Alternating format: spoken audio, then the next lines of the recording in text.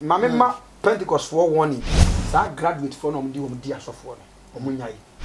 Omuma no mo person mo force am be ya so for no so omunyai. It's a warning to the church. Akudum pempem so bi say ko university ansania for am be bishop. Nti ama asole ni yeli pasele. Ni ni asole ni mu bi. Asole bi e wa asase so na sofo da so ye Kofi ni ama bia no. Sofo a ogina saa asole nanim no. Prophetic engine ma meti ase say they are doing church lot. Na saa sofo no oye tipo nkoso. Asole bia prophetic ministry, fivefold ministry enye adwuma wo mu bia no.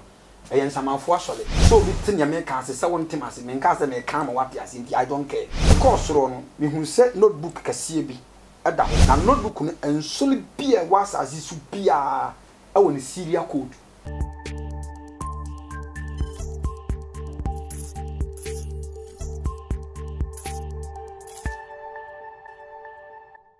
He speaks with passion because he has that spirit of God. Or the man, he didn't the Wiseman God. So he didn't see Jeffrey the Wiseman, the general. Then also Yababe doctors. You are so for any and sorry Kesia. Yamian Ukraine. And come shake it, send your woman. A mumu nipa, and I must say, absolutely a Kesia.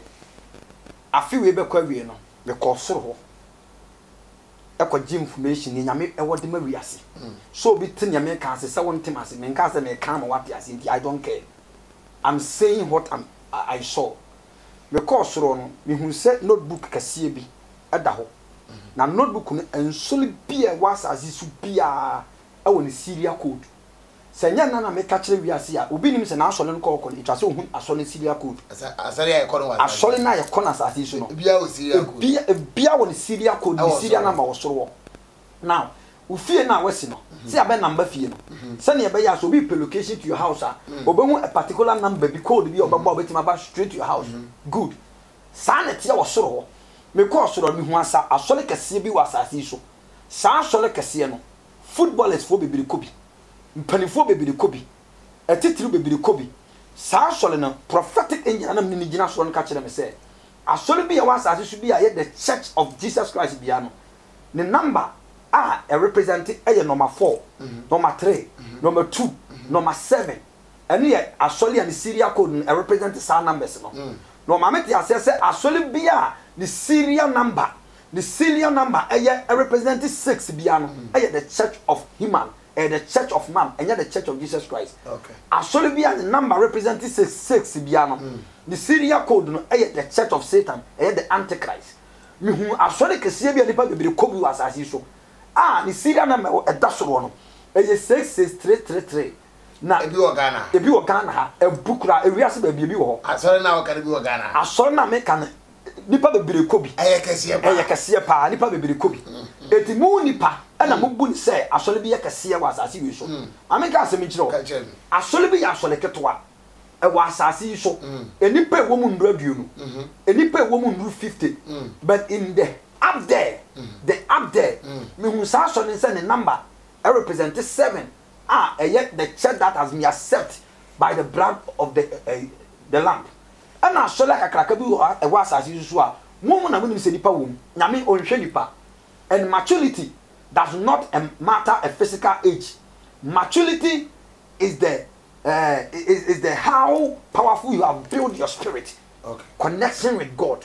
If you can say be a mature person, you be a winning. You are sorry for a year, but up there, we are more mature than and solibia and the huno and it was a nipa baby womb. Not a sorry, not gen one to her, not a jiddy any public with names are solid with dear, and then in Yamitino. Up there in Yanko names are solid. Now, for your information, prophetic angel now, and of course, one of mommy instructions and no mom information. I solid be a was as you so. Not why you Kofi ni amada. Asole bi e wa asase so na sofo asofo nda so ye Kofi ni amabia no sofo a ogina saa asole nanim no prophetic engine ma meti ase say they are doing church lottery and that church no the spirit of the Lord has departed from that church. Wiseman Kofi ni ama wo kai ensori akese e wo Ghana e bia mintimi modin ensori akese akese na wo ye bi omaye no asori dem free recently be see na omo da so ye Kofi Niama ana hoti a wo say sa so na ye den eye human philosophy eye adwene bi a eye mindset bi asofo no anya opeso de gin Solomon sika asori bi asofo bi ofrefre nipa boa no se ye mra na enye Kofi Niama na e check lottery na sa asofo no oye tipo nkoso Wiseman. No, don't accept that. Me accept it. Oh, that's why I don't hear. What out my way there? Kofi. What there? What there? Chase man with what? Kofi. Chase man with what? Kofi. Tipo nkoso dey what? Ya ka so be tipo nkoso a oye illiterate meboa. Do be ka so illiterate. Ye twi no mu adu. But these people o go school o mo nim dia. And am ka tell say a human philosophy. A geology bi o manya on person de gin Solomon sika. A human philosophy. It's not from God. It's not from the unction of God. Kofi Niama na ye. Kofi Niama no mo ya so ne sofo bi o hwe me bia why bi da serebone fa che. Sofo bi a wa friend so ne ma ye Kofi Niama. A person mu ni obedi face no. E san kra ma nipa feel bad. Amafo anwi nti aso mo nka nipa ho. E ma nipa feel bad and there is no partiality in God. It is our Kofi Niama no sofo bi a bia anya 7 days fasting serebone fa che. Na so why bi da nso so a hweye enya bibiem enya sa udin no usiria code no eni suru ho enna da no beka se brade di din hye ngoma ka minimu enkofo me di ombo me din ye adwuma na minimu o se firim so ko wa anya ne etene ye wo kwan bi ho etene onipa ni so yenso awiye ni ayowu akwan etime prophet Wiseman God mi suru nipa anya hwe David say mi suru nipa agedien adien na nipa betumi aye me Kofi fa hye otirim se asati su awote no you don't belong here. Heaven is your home. You are just passing by. So we have to obey the heaven more than the earthly voice. I asked you a question earlier on, say, and sorry I can say I will Ghana and Sebi. Sa and come she gidi no and shadam kosu. Asole in Samanfo neko asole be a prophetic ministry, fivefold ministry, and ye dwuma wo biano. And Samanfo asole. And I know to the Bianca say, may come when wise people speaks, wise people understand.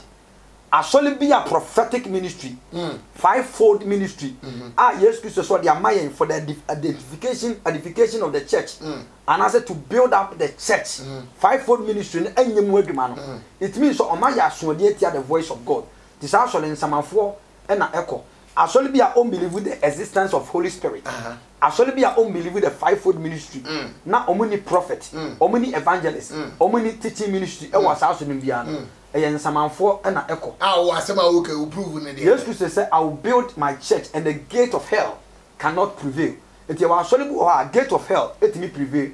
Be the book of Proverbs chapter 21 verse 16. Bible. Why be a Bible? Proverbs 21:16.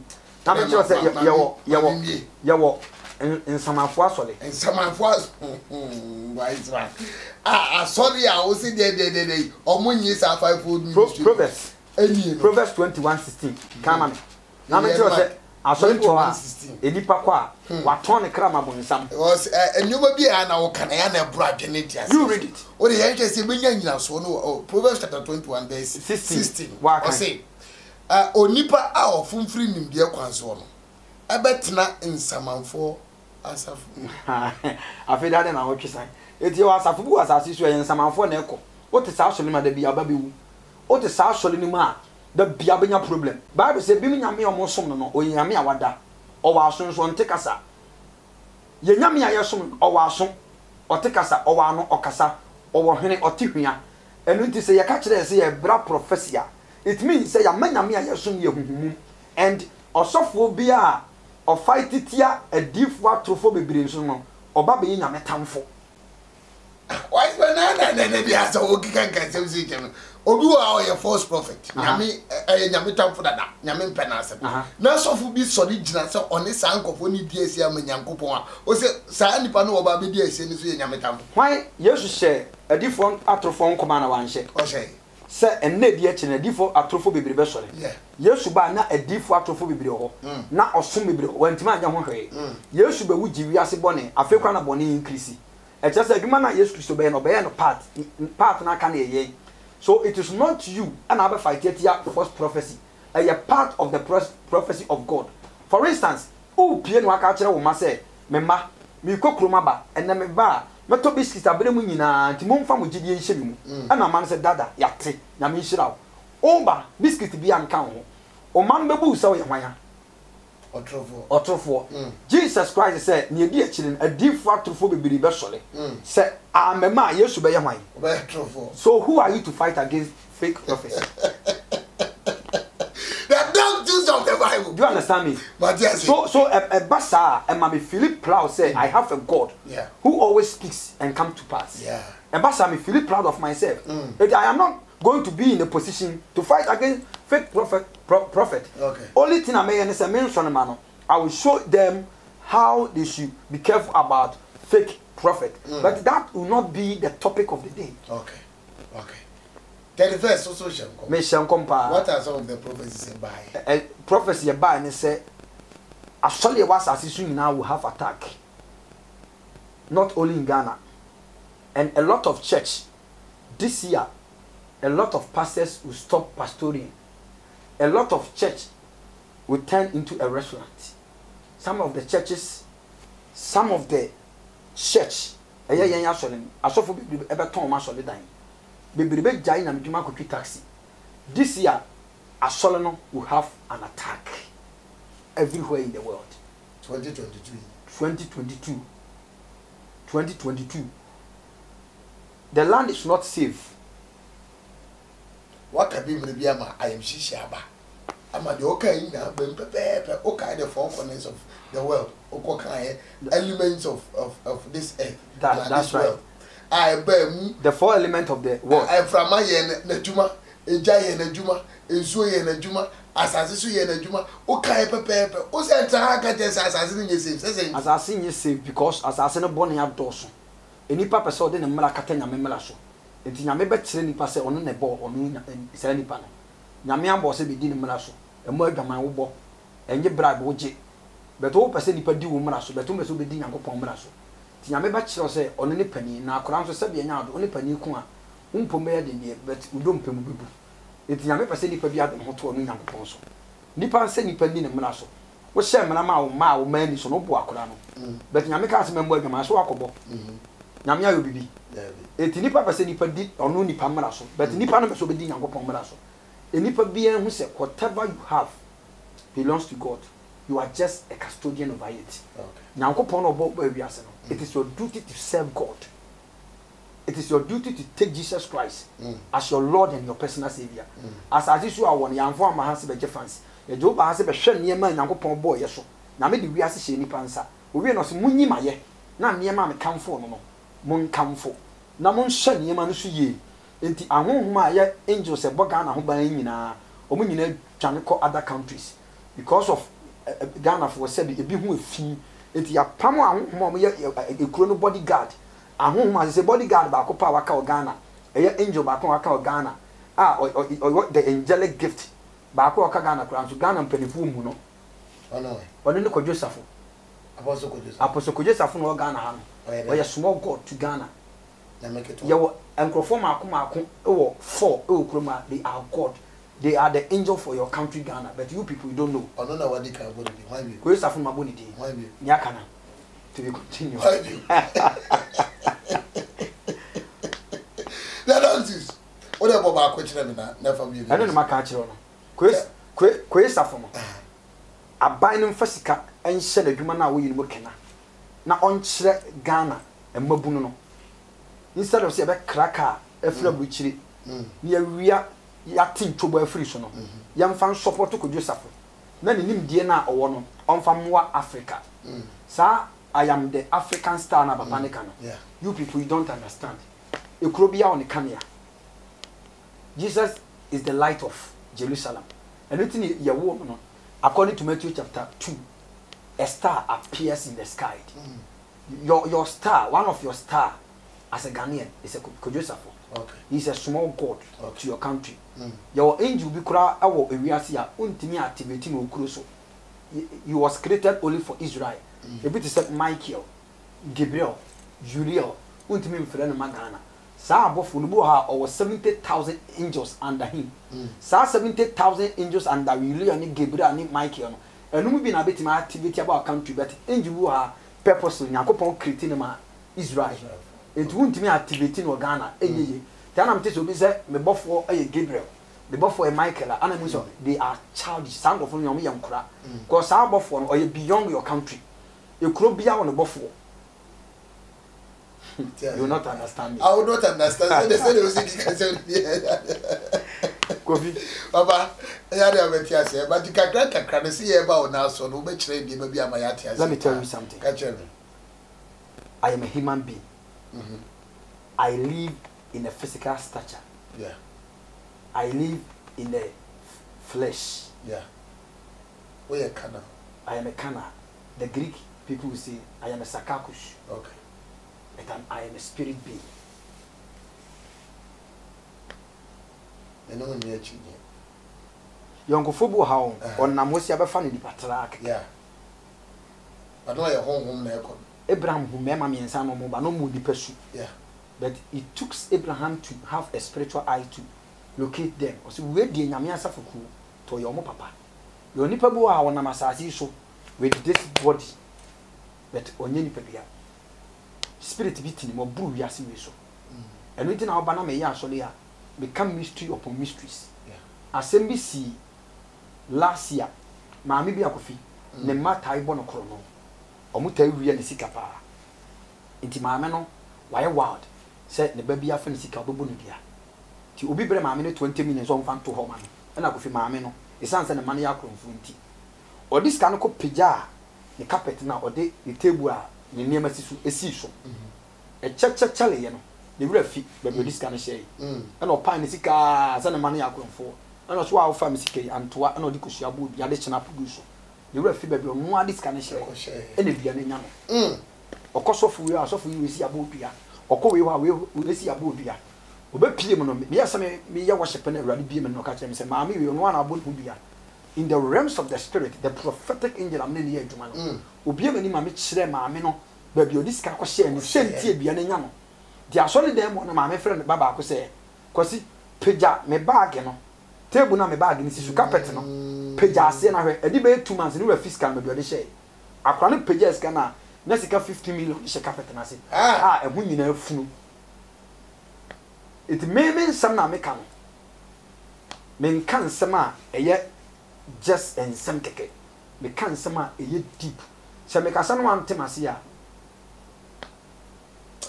Ene na wa uni hu wa de tin se mase. That's right. Ko se ni nyame sunsun ni wo so na hu aduma che da de aduma. Afi e be hyenkom. Afi we ye prophetic year. On say afi we nipa bi obama nani abere bia no. Obe succeed. Bisam say why? Why? Yo year be 2022. 2022. 2022 is a year of love and help. Okay. Bisam say why? Why? 1 + 1 is say 2.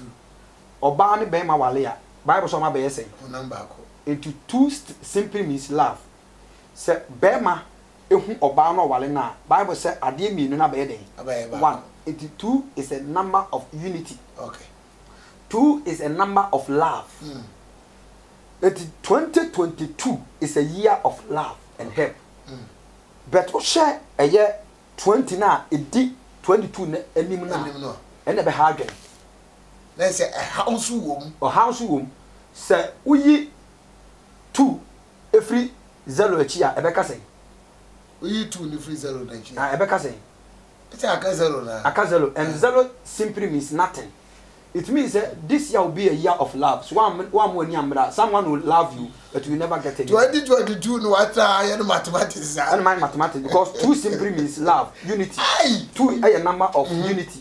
Yeah. A kabum number. So no be wale amaba be 1. Into 2 is the number of unity. Odo and kabum. So what you say? And a 2 no apa nkrabata mienu. It just say afi when you wale no o manani bro benya no partner. Yeah. But sa 20 na di 22 no echi no enimu no so we 2 free wa beka 0 it means say afi so one money amra obi be do obi be ba so be wale wo but one here you get nothing. You are the doctors of the Bible. Why is one gathers? We are baba mami na wasi na fasa tu say you say we have in a yeshia and yendi komati say ya misha pa but we sure say ye koye nim no nyame ma ehwe ye wiase afada nyina ebehu ni ma pa Yakubu and Sisi 2022 Namuswa almost on Sabeka. But Mamma Pentecost for one be because information bomb the Pentecost Anglican Presby and Orthodox churches. Orthodox churches no. Pentecost a charismatic and no Orthodox. Be more one be.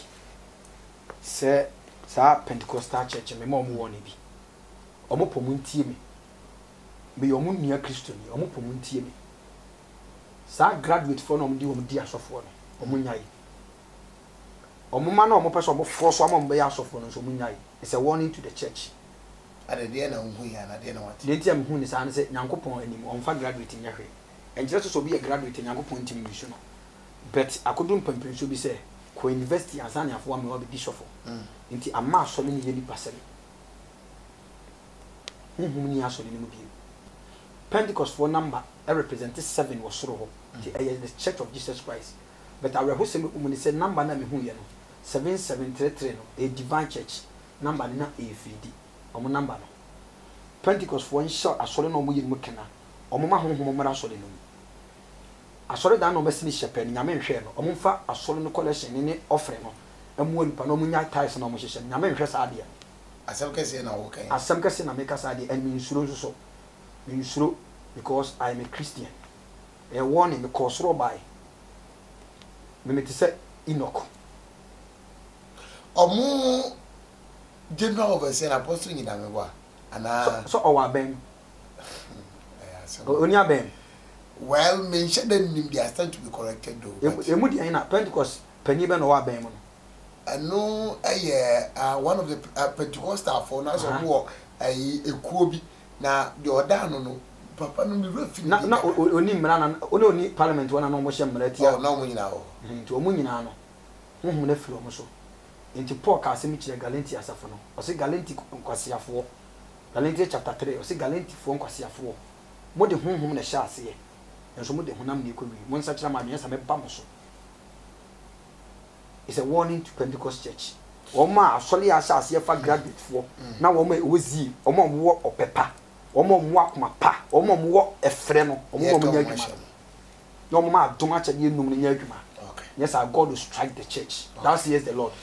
Wiseman God so papa ya mi show Kofi so me that's me show that's so mo abusiafo ye na mu nyina mase Poku One TV na ogusu a wo hye no nipa o te ne nkan one of the greatest prophet of our times nyame edeni adwuma pa prophet Wiseman God so di abiasi na anu ne the general okode ba akopɛ na wate ne nka no ensema waka de edoso pa ni nyina ne fa kwa dwendwene mu na yefa bi emmo ye ntuma no ni tumu anamo na nyame adawromenti yenso ebetumi ade ye ho amesra wa ne number no negu kasafoni ne so no fa na ni papa twitri kame ne wa kama fa number ne dada isa wa hia de ne nioma no a wo fam no papa wei o man hom ne su ko bra nyankopɔ animu a enema o de bebro no bebro wa dwene ntiase eyo ha ne amane esu nkwada na ye won bia no a won tiase no ene the doctors of the Bible Wiseman etwetwe nkomo ne nyame ena no so bejoko papa mami musa say dada be na we are sorry na fe obi be say oba counselor na oba sorry a ene watumi ene watwetwe nkomo no Kofi meda wasi se bi anya advert to obi sam dia meka eko enkan ya me wo La Paz ni boy town La Paz ni boy town every Wednesday bia encounter with God counseling consultation council mu twetwa bi mada ewo La Paz ni boy town there is a hotel at ni boy town in front of Grand View Hotel a conference center one kraka ona the year comes Wednesday every Wednesdays and a Friday bia so prophetic ewo atonsu Genius off Genius Road Matthias Junction Friday bia a prophetic ministry and a Tuesday bia so counseling nti benada we echinechi ya Tuesday betina se counseling enti yankopon hira wahwefo nyina that's nyame enhira wo so bia wo bia ne na wase medin edi Kofi Poku One TV and I'll share me so was a second video bia share ma foforo so entumi enhwe bi sansa kwaje nya ba akofo dia kwaje dom edi ni panyina dia so wa ma afoforo so entumi enhwe bi dia o ya nso be share ama afoforo so tumi nya bi no I share social media platforms in the ina you also call TikTok and Instagram. I am Kofi Poku in Instagram and TikTok. I am Kofi Poku. Call now for follow na bibia enye kama. And I'll buy a Facebook page in so a Poku One TV or Facebook Poku One TV and our office YouTube a Poku One TV. Subscribe it, no follow our Facebook now for share videos no ma afoforo entimi enye bi. Nyamisha na until the moment show. Ayetenya papa yi e be sa bad na so bio. Na de wo bia no e de ba bedom akram.